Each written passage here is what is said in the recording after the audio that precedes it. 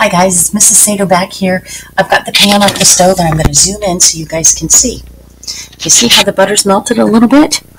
It took it about 5 minutes. So let's take this thermometer and let's check and see what happens. Can you guys see that? Do you see the little blue mercury line rising? Ooh, it's almost up to 100. I gotta look here a little closer. There, it's almost up to 125. I think that's exactly perfect. We needed it to go between 115 and 120. So we're going to take this mixture and we're going to pour it into our flour. And remember, I've only got 2.5 cups of flour, and I've got the yeast on top here. So we're going to pour this in here carefully. Doesn't splash all over. Okay, it's nice and warm, so it's going to activate that yeast. And there might be a little bit of noise here. Set that in the sink. Let's scoot this over just a little bit. I've got to turn the mixer on. Got to plug it in first. Here it goes.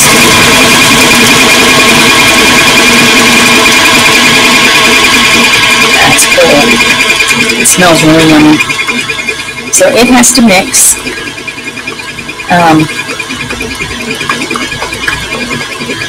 It says here, add to dry mixture in the mixing bowl. Heat on low speed with electric mixture for half a minute. Then scraping the sides of the bowl constantly. Heat 3 minutes at high speed. Then by hand, stir in enough of the remaining flour to make a moderately stiff dough. Turn onto a lightly floured surface and knead till smooth and elastic. So that's about 8 to 10 minutes. Then you have to shape your bread dough into a ball. Alright, I think that's probably more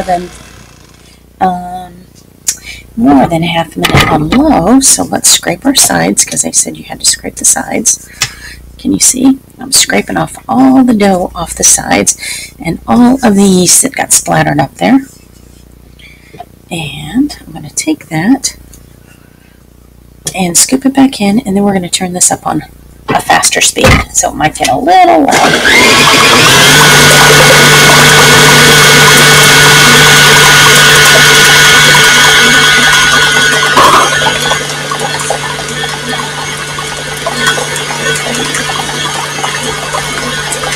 Now, our measuring device is time.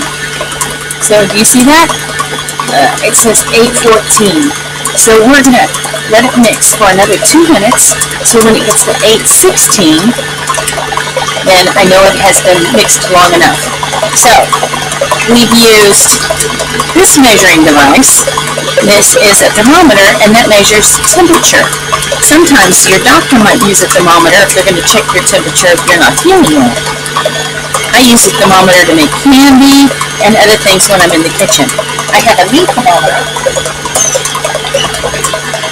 This thermometer is what you stick in your turkey to make sure the turkey's done completely.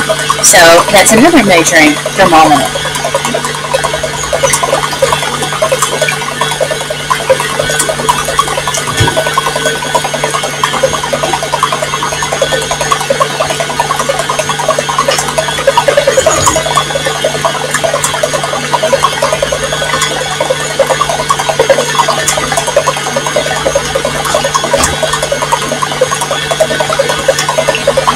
This measuring device is a ruler, and a ruler is 1 foot, 12 inches. From beginning to the end is 12 inches, that's 1 foot. So when you're measuring something kind of short, you can use a ruler. This measuring device allows you to measure a lot more than just 1 foot. This is called a tape measure. You can measure multiple feet with this cool tool, and my husband uses this a lot when he's building.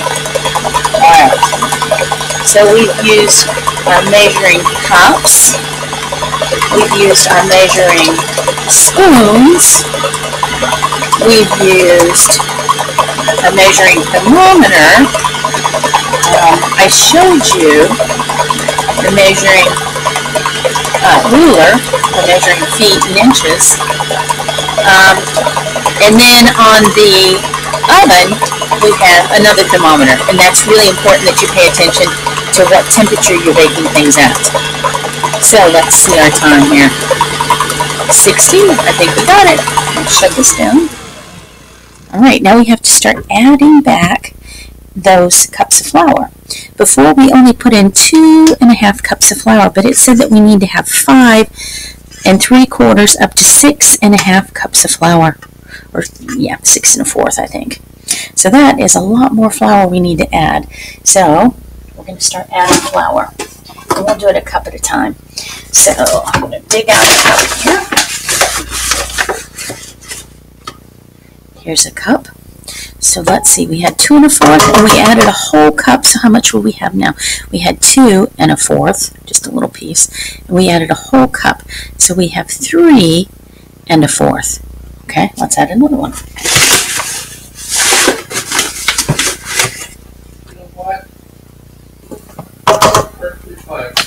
Okay, now we got to mix that in here. We're up to, we had 2, we added 2 more, 4 1/4, or 4 1/2, I'm sorry, 4 1/2 cups of flour. So we need to go all the way up to 5 3/4. So we definitely need to add another whole cup. While that's mixing, I'm going to measure in another cup.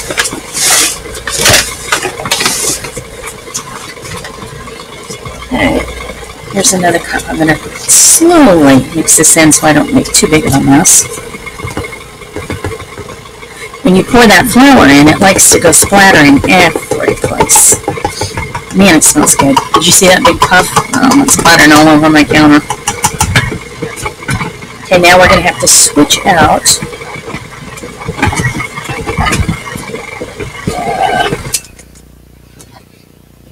our mixing utensil. Right now I was using the regular mixer, but I have a special one that you're supposed to use when you're kneading bread, so we'll have to put on the kneading blade for our mixer here. So scrape off all of your dough and then swap out the blade, because we've done all the mixing and now we have to start doing some of the kneading. So kneading is kind of fun, and I just washed my hands. I should have showed you guys me washing my hands, but before you start kneading or anything, you have to make sure you wash your hands, boys and girls, because you're going to be touching everything. Alright, so this is the kneading blade, and that's what you need when you're working with bread dough. Okay, so since we've stopped it, I'm going to scrape the sides of my bowl with my spatula. We still have to add in a whole another cup of flour, so it's going to get really stiff here in a minute. Okay, alright. Put that down, turn that on low,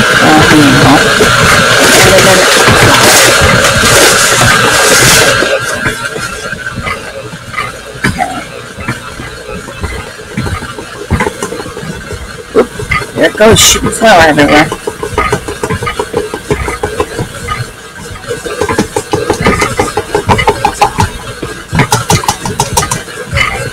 Okay. That looks good.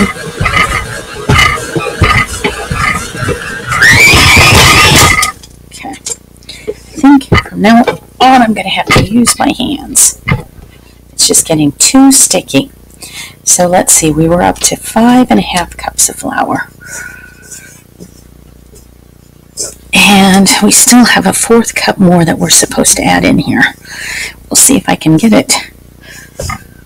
It is tough to knead. It's very good for building up some muscles in your hands, boys and girls. It's kind of fun to play with, actually. It's like big sticky Play-Doh. Okay.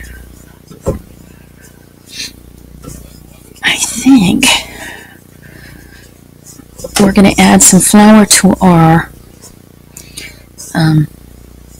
cutting board, which is where we're going to mix this up and roll it into a ball on a cutting board. So we're going to move the recipe here. We've got everything, all the ingredients are in there. The only thing we still need to look at is the temperature to bake it at, and that's going to be a little while. So on the cutting board, try to see there's a cutting board down here. You have to put some flour out here on the cutting board so that you can knead your dough. Alright, so we're going to take the dough out of this big bowl and we're going to put it on the cutting board.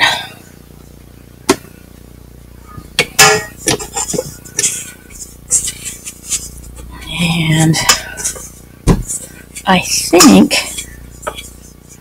I don't think we're going to be able to add any more flour except for on the cutting board when we're kneading it. It's got a lot of flour in it already. So hopefully you guys can see me kneading this dough. You just kind of squeeze it, push it down, and add some more flour. Squeeze it, push it down, and add some flour.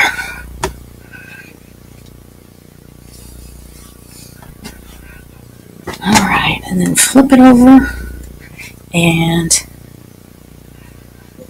when the texture gets just right, you're going to cover it up here with some saran wrap, stick it in a warm place, and let it double in size. It has to double in its size. This will make 2 loaves of bread, and they'll taste way better than anything you can buy in the store when you make it from scratch. Alright, I think we are, well actually, I'm going to knead it for about 10 minutes, but you guys don't need to watch me knead it all. And hopefully I can post a picture of the bread when it's done. The recipe says